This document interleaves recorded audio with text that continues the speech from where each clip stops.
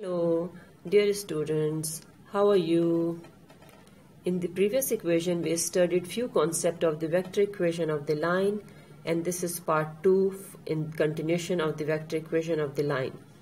In the last video, we studied the concept of parallel lines, intersecting line, and various forms of the equation of the line. One was vector, one was parametric, and one was Cartesian. So today we will start from skew lines. We know that lines which are not parallel may or may not meet. The lines which are not parallel and do not meet are said to be skew lines.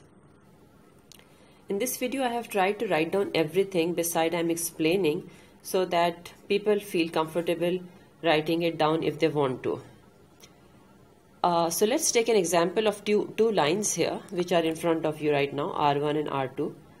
Now we will see that they are parallel or not parallel, they are intersecting, not intersecting, or they are skew lines. We will see the condition.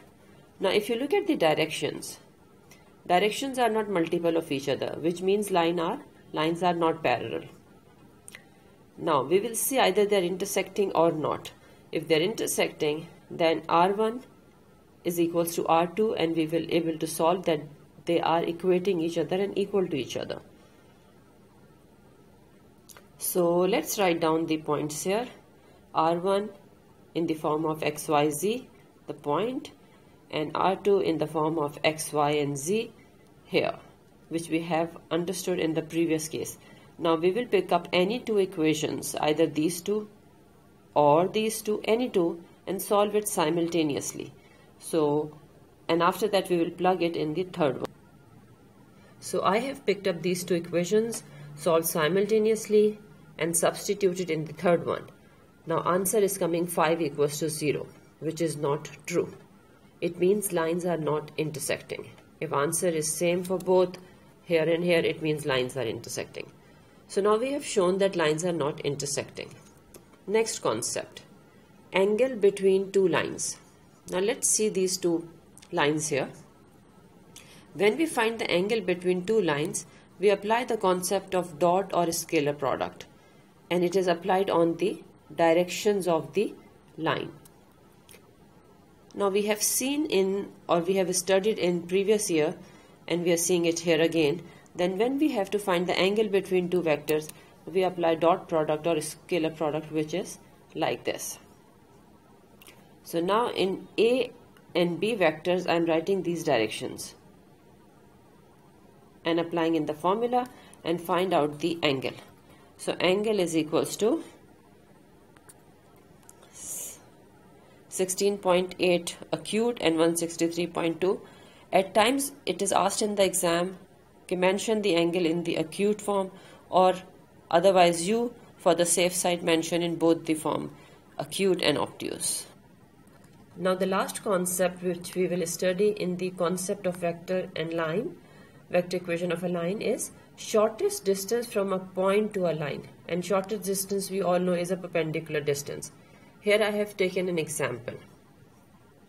For example, the point is this and the line is this. Shortest distance mean I have to find out this distance.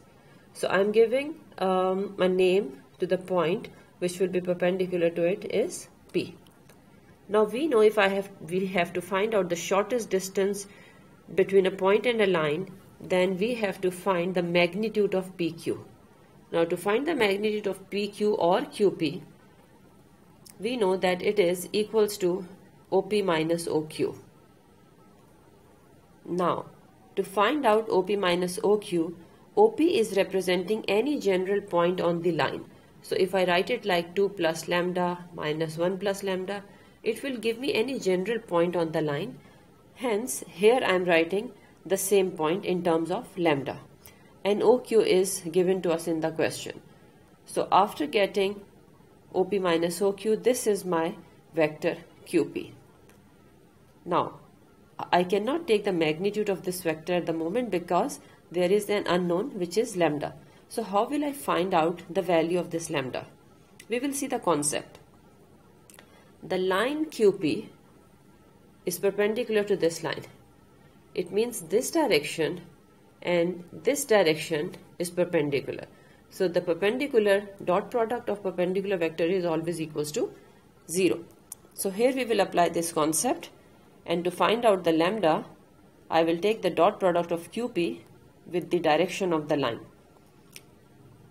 and it is equals to 0, so it will help me to form an equation of the line, and I will get the value of lambda.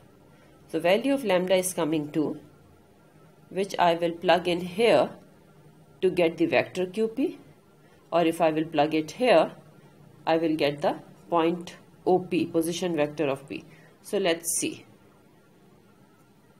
So now here I am substituting the value of lambda in QP, and my vector QP is 2, 1, 3. If I take its magnitude, it will give me the shortest distance from a point to a line. Whereas if I substitute the value of lambda to OP, which is this, I will get the position vector of P. So at times question asks find the position vector of P, which is also called the foot of the perpendicular, and sometime it asks you to find the shortest distance, so you know how to find it out. Let's see another example, and then we will start lines in the planes in the next video. Now for example, a line is given to you, and it is told to you that line is cutting the XY plane. Find out the point of intersection of the line and the plane. Now the concept here, I am giving you a second or 2 seconds or 3 seconds to think what you will do. Okay, time over. You don't have to work out, but you just have to think about it, right? So the point here is on the XY plane, the Z coordinate of a point will be 0. Yes or no?